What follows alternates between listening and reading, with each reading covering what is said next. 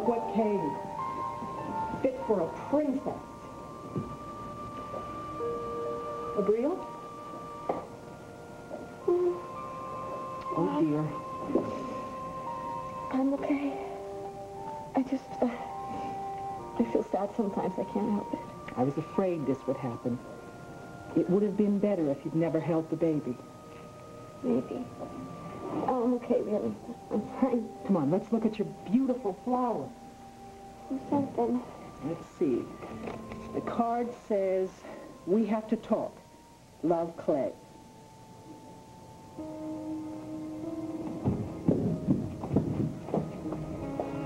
Well, do make yourself right at home.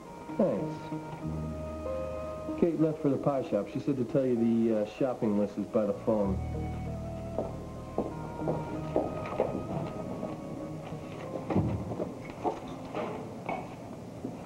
I'll have a little more if you don't mind. Actually, Monty, I do mind. Tell me, is there any way to really get rid of you? Not till I find out who's the daddy of Abril's baby. You know, you'd make it easier on both of us if you just break down and tell me. Mind. Yeah, well, it shouldn't be that hard to figure out. There must be at least one person in this house willing to tell me who she was dating when she got pregnant. Morning. Oh, good morning. Ava Rescott and her son are going to be moving in soon, so I'm going to need a lot of hangers. A lot of hangers. And if you can get your hands on a baby crib, that would help me, too. Well, we'll be happy to supply you with anything you wish, Mr. Stravinsky. Well, great, great. But not until the past due rent is paid. Okay, I just need a little more time with that. Well, shall we say 48 hours? After that, I'm afraid we'll have to proceed with eviction proceedings.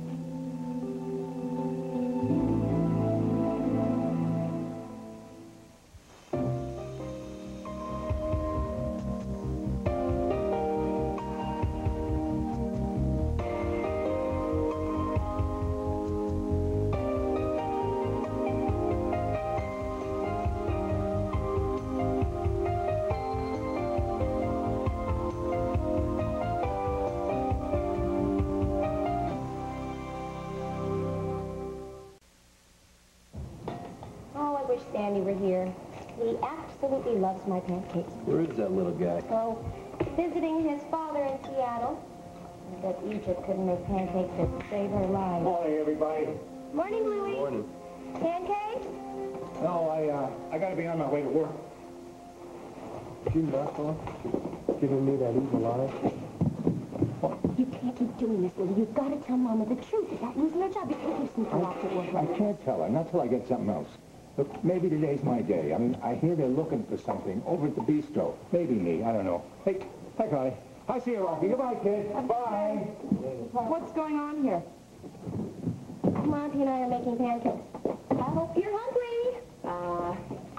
Count me out, Dave. All I want is coffee. Oh, how did your date go with, you-know-who, Who called here, you know? Oh, it wasn't really a date. Uh-huh. Sure. Right, it wasn't. Mm-hmm. Well, it really is an experience being in this house. Around guys I've met, it's practically a legend in its time. This old house? I think it's on account of the outrageously gorgeous women here. You, your sister, Brill, even Rocky. My, how flattering. I can't believe you're buying all this garbage. Really, Rocky? You ought to learn how to take a compliment graciously. Yeah, I bet you had a lot of important men interested in you. Well, there have been one or two. We've been married a couple. Amazing, you know? Jack wasn't even all that important back then. Now he owns the whole football. I bet Brill did all right with the guys, too. I mean, her being a glamorous model and all. And Brill was always very shy. She barely ever went out. Well, I know this probably sounds crazy, but I keep wondering, you know, she might be carrying a torch for some guy. Maybe that's the reason why she won't marry me. Maybe it's because she'd rather marry a two-headed pig. Really, Rocky? What did you do? Get up on the wrong side of the bed this morning? You got any idea who she was dating, you know, when she got pregnant? Well, as a matter of fact... Ava! What? Telephone. Yes, Rocky, I know. I can hear it. Do you mind getting it? I'm busy.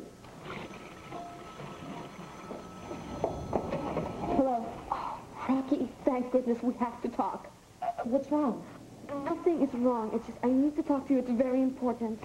All right, I'll be there in a little while, okay? No, it's got to be now. Something very unexpected has happened, okay? I'll be right there. Monty! Bill needs to talk to us right away. Really, really important. Well, you go on ahead. I'll come as soon as I eat my pancakes. No, Monty, why don't you just go on ahead? Everyone else has turned me down. Why not you? Hey, I'm not going to miss your masterpiece. Besides, I could use some of your advice. Well, Rocky, go on. Monty will be along soon. Give Abril my love.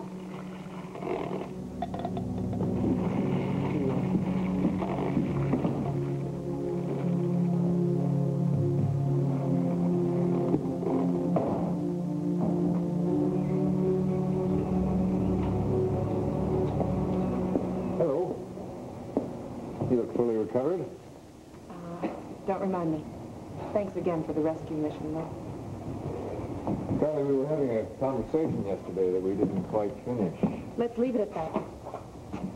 So, you look very elegant. Thank you. I have an appointment later. Ah, must be important. Business. About yesterday. Look, Clay, I don't want to talk about what you want to talk about.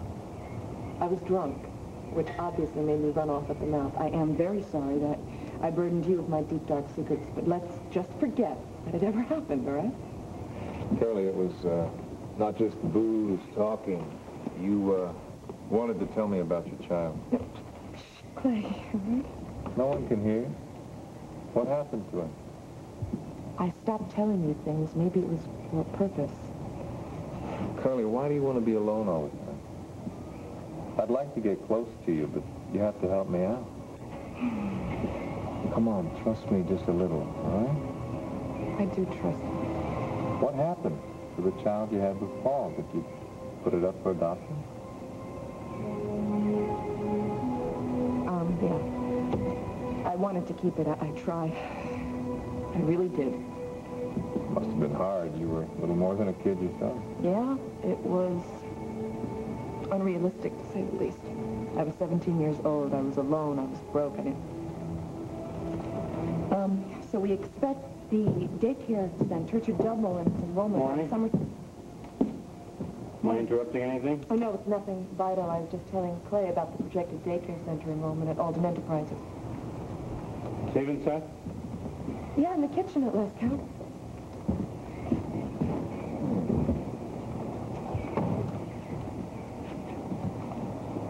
Paul doesn't know about his child, huh? He paid for the abortion that he thought I had. I used the money to buy the baby and me food so we wouldn't starve. Pretty gutsy thing to do. Yeah, well, I never had the guts to tell Paul what I did. What do you think he would do if he knew?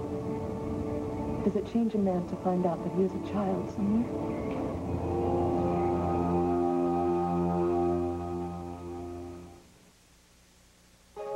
Well, actually, Brill was very shy. Well, we didn't even know anything about you until after she was pregnant. Yeah, I mean, but before that, I mean, did she, like, go to the movies or something with some guy? Well, I mean, before that, I mean, she had plenty of opportunities to meet wildly successful businessmen when she was a model at Tempest. Like who? Monty, I'm sure she only went to lunch with a couple of them. Actually, she was impossible. I used to tell her over and over again, I'd say, Brill, opportunity wearing an Armante suit will knock any minute, so don't close the door. But did she listen to me? No. I think it had something to do with being brought up in Central America. Then again, she did have a little thing for somebody who, quite frankly, I warned her against. But luckily for her, it didn't last very long. Well, who was that? There you are. Oh, sweetheart. Good morning. Good morning. That's what I needed to start my day. I got a lot of interviews, and I need some good luck. Who needs luck? Me. You've got looks and charm and my buttermilk pancakes. Monty, Why don't you just help yourself? Put that over.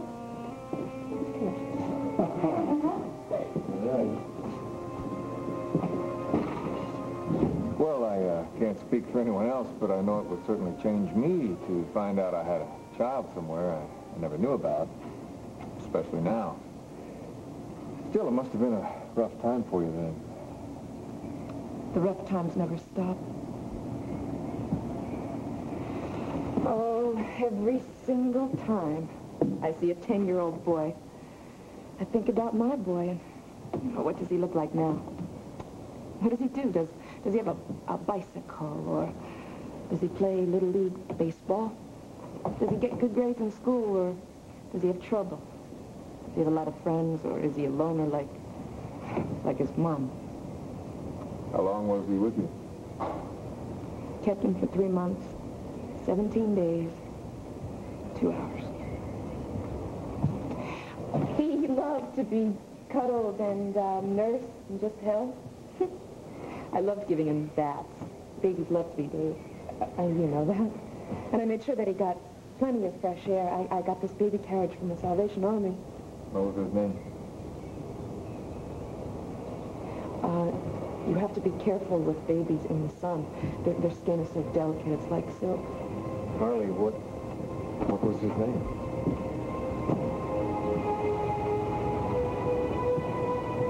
Michael. I haven't said his name since I told him goodbye. Well, who arranged for the adoption? Was it an agency or a Well, church? what difference does it make? I failed my child. He needed me, and I failed him. And I will never forgive Paul for what he did to me. And I'll never tell him the truth. Just because you fathered a child does not mean that you deserve a part in his life.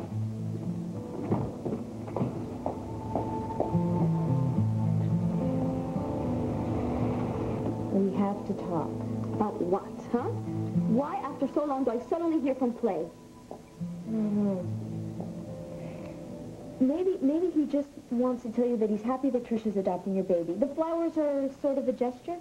Rocky, why don't you just say it, what we both know? He's figured out that he's my baby's father, and he wants to take my baby away Whoa, from me. Avril, take it easy. How can I when the worst thing that I ever dreamed of is about to happen? Avril, relax, okay? Look, you gave Clay every chance to acknowledge paternity, didn't you? Didn't you, even though you never came right out and said it? Oh, it was obvious, Rocky. Yes, right. But Clay denied it. I mean, he was screaming his head off, up and down. Remember how horrible he was the day he came to Kate's? He was very rude to me. Well, I just don't buy that he's going to do an about-face and all of a sudden claim to be the father. Well, why suddenly send me flowers, Rocky? I told you, it was probably He's got something up his sleeve. I just know he does. On this? What? Oh, Rocky. What? I was so worried about him wanting to talk to me that I never noticed. Noticed what? He signed the card. Love, Clay.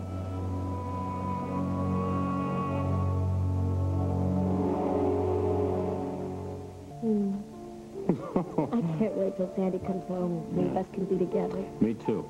We can be, family. I never had my very own family before. Oh, God, we're gonna be so happy. Oh, ate your pancakes. I almost forgot. I didn't know you had such hidden talents. Well, don't get too excited. It's the only thing I cook. Well, I guess we'll survive. Oh, I was thinking, maybe we should get a larger suite at your hotel, or maybe we should just forget about it and get someplace of our own. Wait. Ava, I don't have a job right now. And I have no money. They took all my money. Well, so, we'll have a job. Soon. Maybe by the end of the day. And who knows, maybe Jack will take me back at Amarillo. It's a shame that their house, Jack and Stacy's, isn't going to do for us. Their house is too big. No, it's not that it's too big. It's too big. It's old and it's dowdy, and I hate furniture. And it's too big. You know what I want? I want a house with huge windows and marble bathrooms and and a big deck for entertaining. How about something nice and small, like a nice little rose-covered cottage? Cottage? What like a cottage? Maybe we can have a cottage on the Cape someday, You do think big. Well, you are going to be big. Yes, you're going to be big. Not like that dowdy old insurance salesman, like Paul Morrison, who met that gruesome girl at the zoo. Be nice, they're my friends. You are exciting, and you're handsome, you're charming, and I love you. So, where's your last appointment today? It's at the bistro, 4 o'clock. Well, should I meet you there? And then we can decide which job opportunity you'll accept. And we can celebrate. Should I get you a second helping? Sure. Those were cold. I'll get you some hot ones.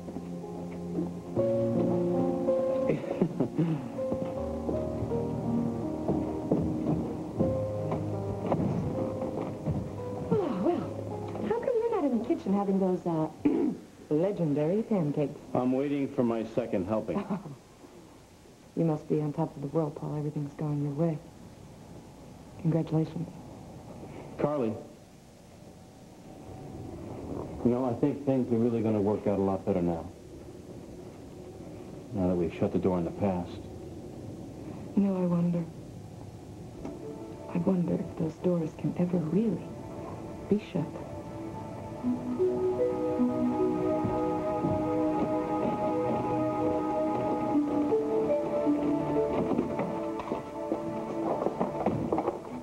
My feet are sure a lot nicer than I thought you were. Oh, yeah? Mm-hmm. Nicer than that other guy a bro was dating? Oh, him. Well, I knew they weren't meant for each other from the very beginning. I know he wasn't interested in her, although Brill was pretty dazzled. Oh, Dazzle, what was he, some kind of movie star or something? Only Corinth's most eligible bachelor.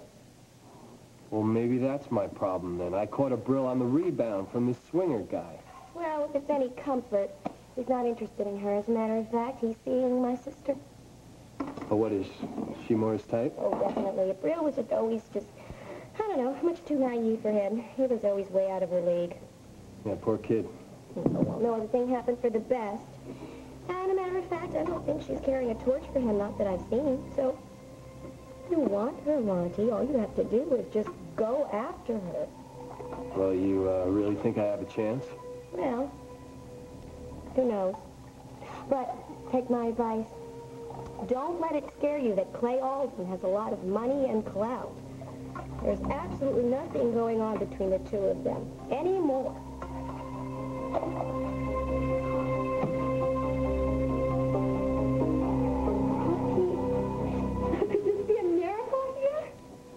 Well, just because Clay signed the word love doesn't mean that he loves you. Maybe he means that. Maybe he's figured out that my beautiful little boy is his son and he wants me back. Oh, Brill, just stop it, okay? Why is it so bad to think that we could be a family, Rocky? I'd be able to keep my baby. If you want to keep your baby, that's one thing. But for God's sake, to delude yourself that Clay Alden is going to fall at your feet is just, why is it impossible to think that he might have realized he loves me, huh? And he wants me and my baby. I've been thinking, you know, I think that it was my mistake, that I should have told him the truth right from the start. You tried. He blew you off, remember? I didn't try hard enough. I was too scared and too proud. But I think if I had told him, even if he was mad, Rocky, when he saw our little boy and when he held him in his arms, everything would be different. And the little boy would be able to be with his real mother and father. I can't believe you're saying this. You hate Clay. I know how to forgive. Don't you see what you're doing, though? I mean, you're creating this total fantasy because you're having a hard time letting go of your son. Look, I sympathize with you. I really, really do. And if you've changed your mind, well then go for it. Okay? Keep your son. But you can't go on this seesaw and just string Tricia and Trucker along. They've got a big stake in this, too. I think what you're doing to them is just It's just so cruel, and it's unfair.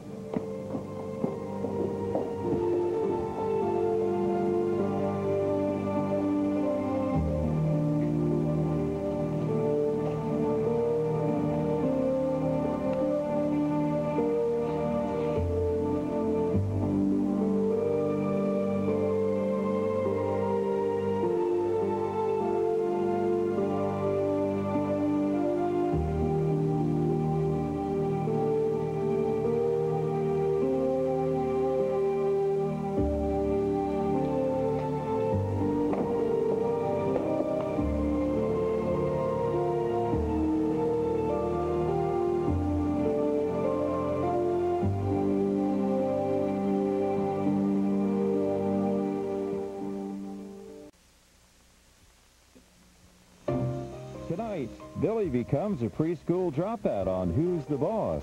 Then it's Mickey's first birthday, and his dad drops by for some cake on Baby Talk. Coming up, Adam is trapped into romance by Arlene's scheming. Stay tuned for All My Children next.